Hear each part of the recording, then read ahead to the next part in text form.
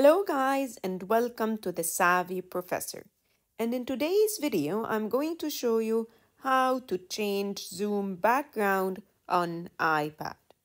So the first thing that you need to do is to open the Zoom app.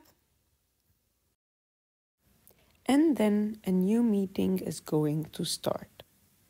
Go to the top right-hand side and then click on the three dots and then go down to backgrounds and effects.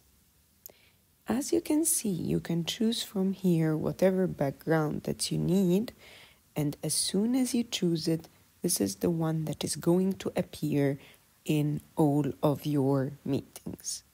So if you go back right now, you can actually use this in your meeting, and it's going to be your background whenever you are working on Zoom. And that's how you can change background in Zoom.